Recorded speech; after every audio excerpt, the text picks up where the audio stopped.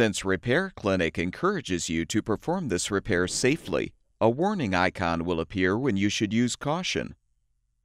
For some repairs, or when moving the refrigerator through a tight space, you may need to remove one or both doors. Before you attempt this, be sure to unplug the appliance. When removing the freezer door, your first step is to pull the kick plate off to access the water dispenser tube. Use an open-ended wrench to press down on the quick connector to release the tube. Be prepared for some water to spill out.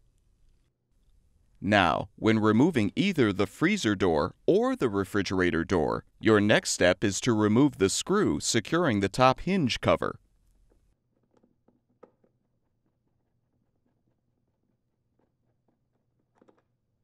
Slide the cover off and disconnect the wire harness if applicable. Remove the bolts securing the top hinge to the cabinet.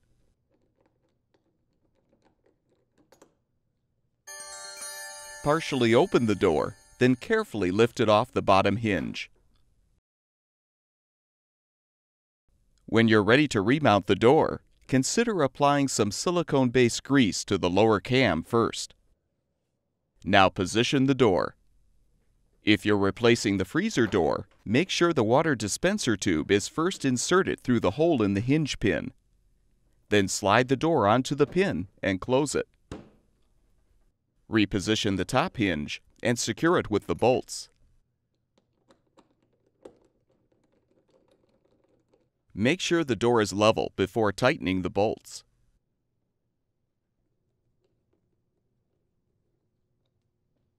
Reconnect the wire harness if applicable.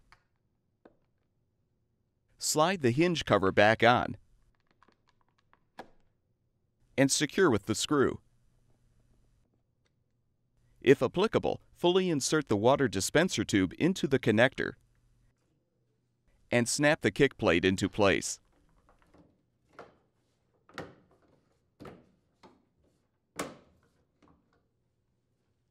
You can now plug the appliance back in.